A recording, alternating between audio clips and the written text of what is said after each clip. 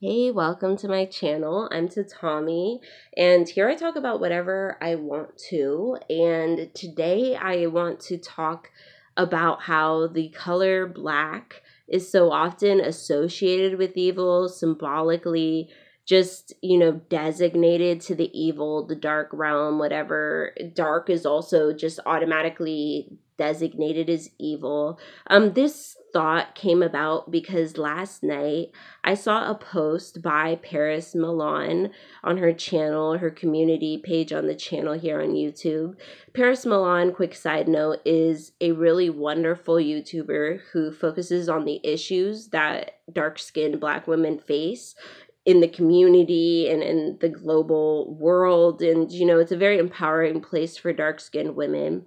And I think it's an important place for not dark-skinned women, whether you're a man, whether you're a light-skinned Black woman, whether you're not Black at all, for us to also participate, learn the issues that Black women are facing, that dark-skinned Black women are facing, and, thereby learn ways to support and help alleviate the anti-Blackness that so many face in our everyday lives.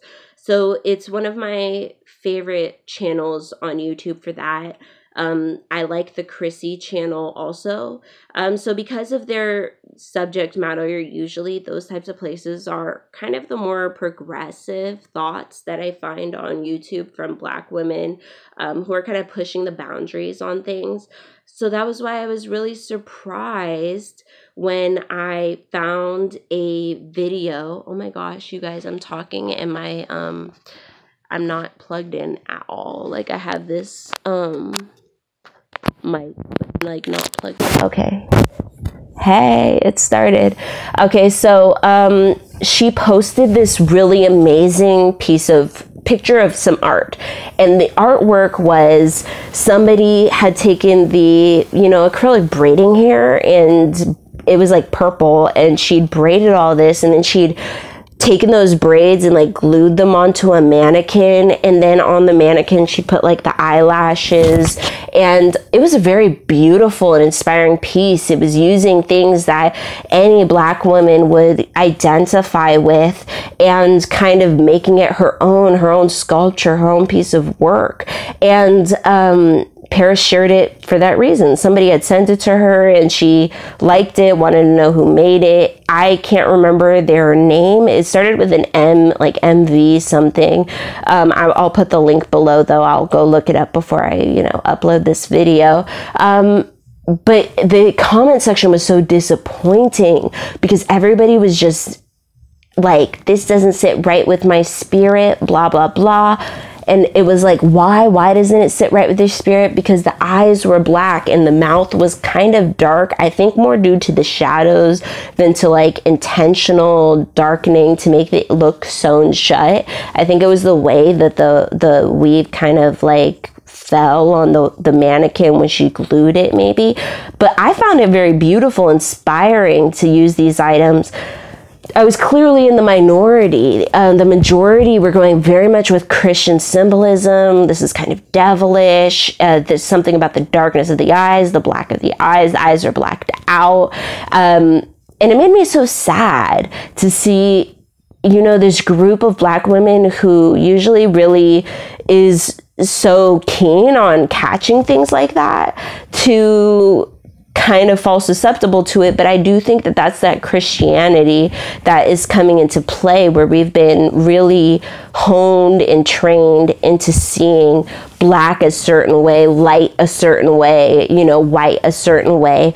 And this is a main reason why on my page, Spiritual Black Girls, I do not let people say like black magic, dark magic, and mean evil, because it's colonizer language. It's like a way of continuing to separate. If you'll notice, even in the pagan realms, African traditional religions are seen as taboo, as evil. Wiccans have made that rule of three and try and like weaponize it against the rest of us. Like, oh, you're defending yourself? Well, rule of three, whatever you do comes back. And it's like somebody came at me and I sent it back. Let's be real. We don't have the rule of three. And so people try and paint that as us being immoral, or like we have no rules, or we have nothing guiding us. And that's, nothing could be further from that truth.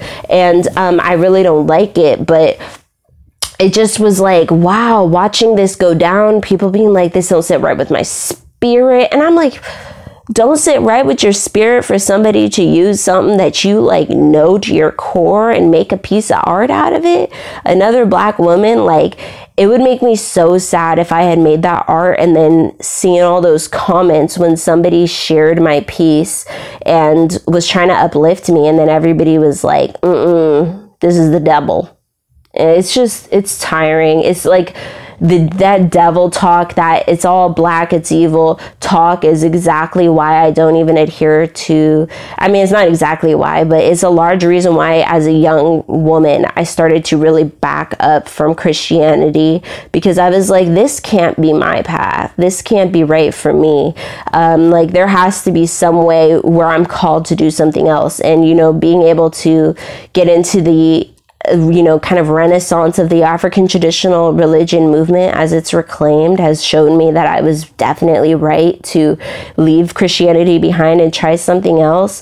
But I just wish more Black women would do it. I wish more Indigenous women would do it. I wish more Indigenous, you know, people in general would return to our old religions, not just hold Christianity on this pedestal, would understand that colonization does not mean our religions were wrong, that Black people in America came from West Africa, which was one of the last places to release our African traditional religions, and it was by force. It was not by us accepting Jesus into our lives for real, that came later. You know, that came with the revolutions to throw off the shackles within Africa, but it did make me really sad to see people just equating Black with evil, with, you know, and nobody even really realizing they were doing it. These comments had 300, 400, 500 likes a piece.